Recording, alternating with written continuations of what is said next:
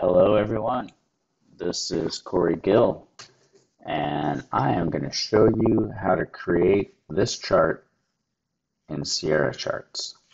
This is a volume profile chart and you can see I have a volume profile for the real-time session and I have a volume profile for the Globex session, so RTH and Globex.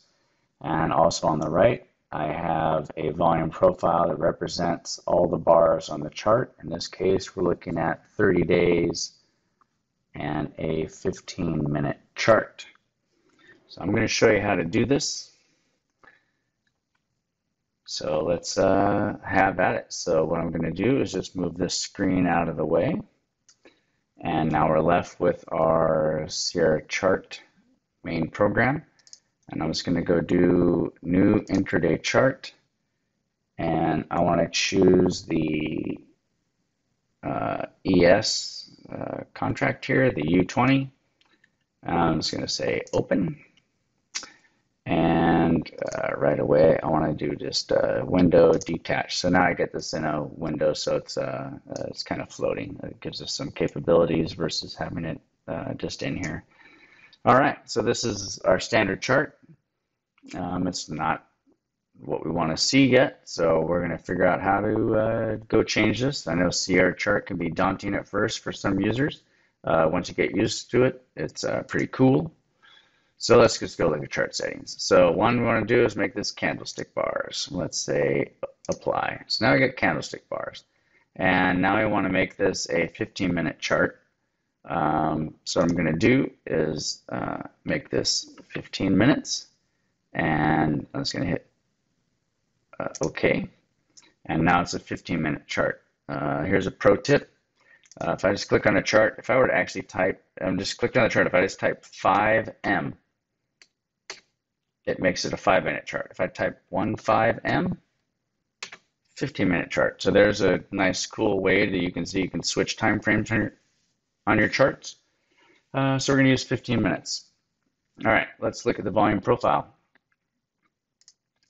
So volume profile. So I right click, choose studies. And what we want to do is go ahead and find volume profile. So you can either scroll down and find volume profile, or you can actually hit V to get to the V's, and you can look for volume by price. Double click that and we add it. So now we double click this, or we hit the settings button, and here's the settings for this. And the short name for this, let's give it a name. Let's call this RTH, because this is our real-time hour, or regular trading hours chart. And we're going to look at draw mode. If I just hit apply, this is what you get with the standard volume profile. Not quite what we want yet. We're going to get there. So draw mode. Let's click on draw mode. Let's do volume profiles with point of control, volume, area high, low, and VWAP. Let's click that. And instead of visible bars, we want to choose multiple profiles from start time to end time, because what we want to do is we want to make this chart use different start time. So we say yes. And start time, we want to make, I'm on the Pacific time zone, so it's 6:30 a.m. is the start time, and the end time, let's make this 13:59:59. And different profile for evening session, let's make that yes. Let's see here. Let's make this, see the width percentage, so this is going to capture 70% of all the volume. Let's see, what else do you want to change here? We want to change maximum bar width percentage. Oh, sorry, I told you wrong. Let's make the width 100, so it takes up the entire space. Now you can see the volume area percentage is 70%. That's another value that we want. And also what we want to do is Let's see, let's change this to be, I think this looks good right now. Let's just hit this. Okay, so now you can see we have a volume profile now for each day. You can see here's like 1 day, real-time hour, regular trading hours. So we're getting closer to that. But I don't like the colors, and I want to change some of the line styles. So let's go ahead and change that. So one, we're going to do point of control. I like point of control as yellow. I like the area high, the high is green. Let's look at the low. Let's make that red. And let's hit apply. Oops. That didn't take. Let's make this red. There we go. So now we have our, the colors didn't take. I hit cancel. I'm sorry, folks. Let's go through here. There we go. So now we have the colors the way we want it, but not quite the look we want yet, because these lines kind of draw between each other, and I really don't want that. So what we can do is actually change this to be stair step. So if we change all these to be stair step, then what that does is, there you go. It only draws the line. It doesn't draw the line between each different volume profile. And let's make this one stair step as well, because we're showing this one. There we go. So this looks closer to what we want. The color. I wanted to change the color a little bit. So if we actually go here and we change the, if we go and change the volume outline and fill colors. So instead of this gray and blue, let's just choose some blue color, and I'm just going to kind of guess here. So you want something kind of dark, I think. So I just chose something that was dark, and you can choose a slider over here and make it kind of even darker. So you kind of choose a color you like. Let's just do this and see what happens. There we go. So now we're kind of this this blue color. Maybe we choose something like here and go darker. Hit OK. There we go. So I have this color. Maybe we can stick with this for now, I guess. That's fine. So let's hit OK. So now let's clear this dialog. So now you can see we have a volume profile for each day during the regular trading hours and a VWAP for this. So now what about the Globex hours? Let's create one for this. So I'll go back to studies. The easiest way is we're going to take this existing study and we're just going to say duplicate, and we're going to hit settings or double click. And this one, instead of being RTH, let's call this Globex. And basically the difference between Globex is we want this to start. This starts for the Pacific time zone. This starts at 1500 and ends right before regular trading hours. So we're just going to say 6:29:59, and let's hit apply. Oh no, did this break on me again? Oh man, just did it again. The dialogue, somehow the dialogue went behind all these windows and I can't get to it. This is some sort of bug with Sierra. I don't know how to fix this. Darn it, I should not have done that.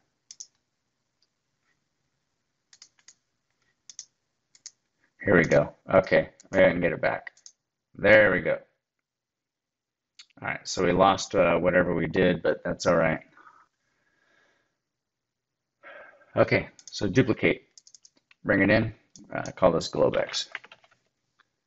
And we're going to change the start time back to 1500. And it's going to end at 6:29:59. Let's hit apply. So now you can see we have one that goes for Globex, but the colors are the exact same. So let's go back through here and let's just change the outline. And let's change this one to be like more of a, let's just choose more of a purple color, but make it darker. Uh, I'll show you. If it's too light and we hit OK, you can't really see your price bars, right? So we want to choose a color or a shade that's a little darker. So I just drag this down a little bit and make it a little darker. Hit OK. There you go. And so you can see your charts, and now they look different from the other ones. So we took the existing volume profile we had and changed it a little bit. So now we can, let me drag this chart in like this. So now you can see we have regular trading hours, Globex, and we have a different view app for each one. Pretty easy, right? So now what I want to do is change the tools. I want to choose the hand. It's Alt-H. And then I want to drag this over. This will be apparent in a few minutes here why I'm doing this. So next thing I want to do is add another volume profile. Let's move that down. Okay, so now I have a volume profile. So I want this to be actually, I could have copied the previous one, but we're just going to start from scratch. So we're going to choose again the volume profile with POC. And now instead of visible bars, we want to do all bars and charts. So this basically shows you the volume profile for everything. I'm going to hit apply. And you can see it, put it way over here. It's probably on the right or whatever. So let's just set this. So now we have set as independent for the chart. What this does is say, hey, this just applies independently. So let's hit apply. And now you see it shows up over here, which is cool. But this doesn't look great to me. So what I want to do is change a few things here about the way it looks. So I think the way we do this is actually, instead of the draw method being filled bars, let's make this a hologram. I'll hit apply. So this is what a hologram looks like. And the other thing we want to do is we want to change this to be color-coded. Let's make it color-coded. And highlight the high-low, sure. So now we got color-coded, but it's too big. So let's do something where we set the width of this thing to only take up a certain amount of space. So the way we want to do that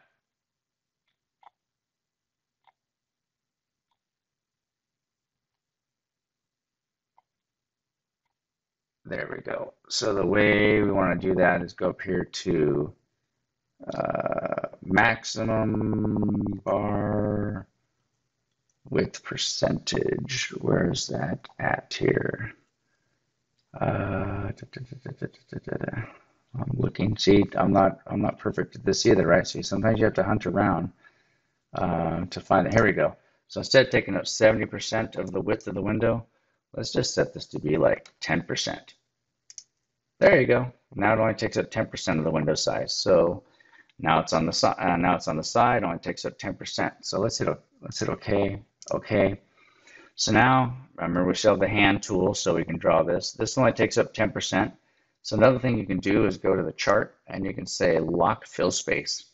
So now when you draw things, it will kind of respect this this side here. So if I were to just drag this down in and get more parts, not too much. Oh, I still have the lines here I need to get rid of. Let me show you that. So let me get rid of this lock fill space. So we have the lines being drawn here. So let's go back to studies. So the other thing to do here on this all bars, let's double click this. So this is good. So this one right now, I see the lines are drawn here. If we just change this to be 0, we can't remove them because we don't want to ignore them. I'll show you why in a second here. We're going to get to this. Let's make them 0, 0. and 0. And now if I hit apply, those should have gone away. Oh, we still have this one here. So we're getting there. Stick with me. Oh, this didn't stick. 0. Oh, there we go. Something didn't stick last time. So if I click this, apply, make that one go away. I click this and apply 0. But I want labels. So I want labels on the side here because I like to know where the levels are at. So for this one is the all bars and chart. So actually we go here, we could actually say the short name is, we can just call this like all bars. But if we go to subgraphs, we can actually do a name label. And this one, the name label, we're going to call this like value area low dash like all. This one, value area high all, and show the label. And this one is going to be called point of control POC all, and show the name label. There we go. See, now you have the levels over here, which is cool. So I like that. So if you like that, it's cool. And then actually for the, maybe go back to settings. So for the, maybe for Globex, you don't want the labels, but maybe for the regular trading hours, maybe what we do is we just call this one just regular POC, show the name, value area high, show the name, value area low, show the name, hit apply. There we go. So now you can see, actually I could have labeled the VWAP as well, I suppose. Let's do that. Let's go back in, studies, real time. Okay, here's VWAP, VWAP, name label. Okay, and let's change the all bars, VWAP, VWAP. And we'll call it all so we can tell the difference. There we go. So now we have the VWAP and VWAP all should be showing down here. Why VWAP all is green? Okay, so now we have a chart that looks pretty good. We have our volume profile for all the bars on the chart. We have our regular trading hours and extended Globex trading hours colors on here, and we're pretty close. So let's add a couple of other things on here. One thing that's kind of cool when you have a time-based chart, let's just look at countdown timer. So if we add a countdown timer, move that down. And we can also have a clock, real-time clock. Let's add that and just hit OK. It's kind of weird. You have to click these, and they put them all in the same spot. So click it once, and you can kind of drag it, and click this one here. We can kind of see the time of day. It's after midnight for me. It's like 12:08, and the time remaining for the the 15-minute bar. This will get better when you're in real-time hours. But now we have a chart. Bring this one back in. We have a chart that looks pretty close to what we created over here. You can play with the colors a little bit and make it the same. But yeah, so now we've created this chart. So hopefully this lesson has helped you learn a little bit about Sierra, how to customize some of the indicators, and how to add labels on the side, some shortcut keys, and yeah, so you're off and running. So yeah, good luck in trading, and if you have any questions, hit me up. My Twitter is open for DMs. I'm at Kory Gill, and hit the like button on this video, subscribe so you get other hints, tips and tricks and things I want to show, and let me know what you want to see. Thanks a lot for tuning in, and I will catch you on Twitter. Take care.